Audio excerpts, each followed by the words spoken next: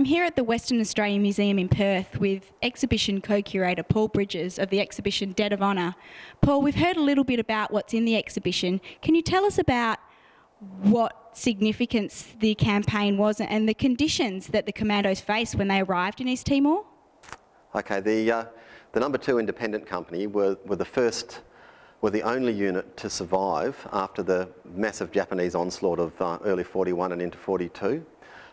They were actually cut off from Australia communications-wise, and so they had to cobble together a radio. In the meantime, they took the initiative and took on the Japanese, and that garnered the support of the East Timorese, because in the short period that they'd been there before the Japanese arrived, they were able to establish a rapport with the local population, and when the Japanese came, they behaved in an appalling manner, and so the Timorese were very quick to side with the Australians against quite a barbaric aggressor. Can you tell us how many men were in the second independent company?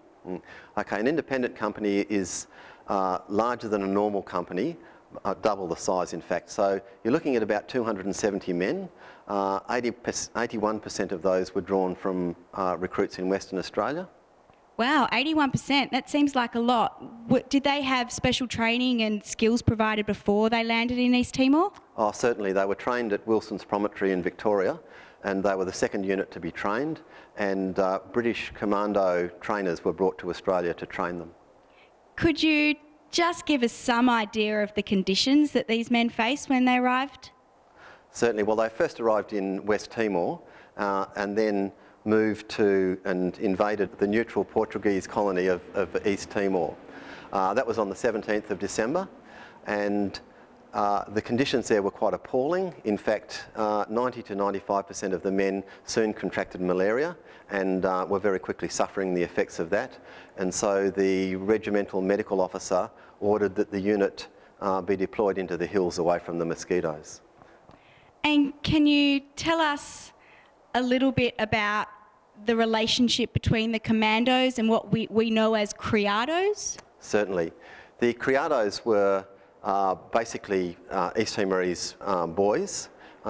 Mostly their age was between 9 and say 15.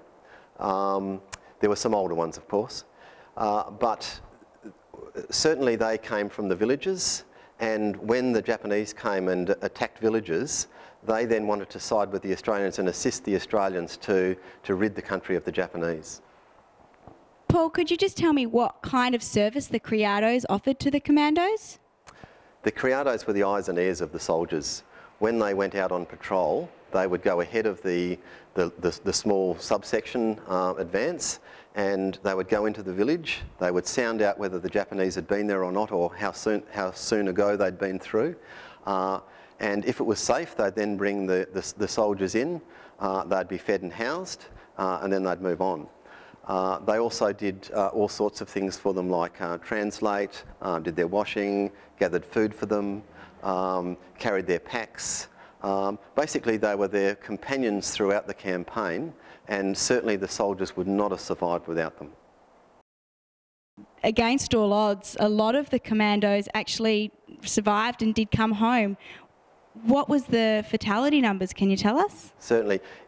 Throughout the war, the second independent company, who became commandos, they lost 51 killed. And so the blokes themselves refer to themselves as the lucky company, because despite the fact that they were, of all the Australian units, were in the most contact with the enemy throughout the war, they only lost small numbers. And Paul Bridges, just finally, if you could tell us and share with us what your highlight of the exhibition is? Oh, that's a hard one. I think one of the highlights for me is the Keith Hayes jacket.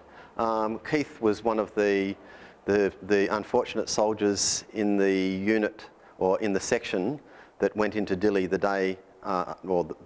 the morning of the invasion, and he and the rest of his section, or most of the rest of the section, were captured, and most of them were executed, including Keith, although Keith survived.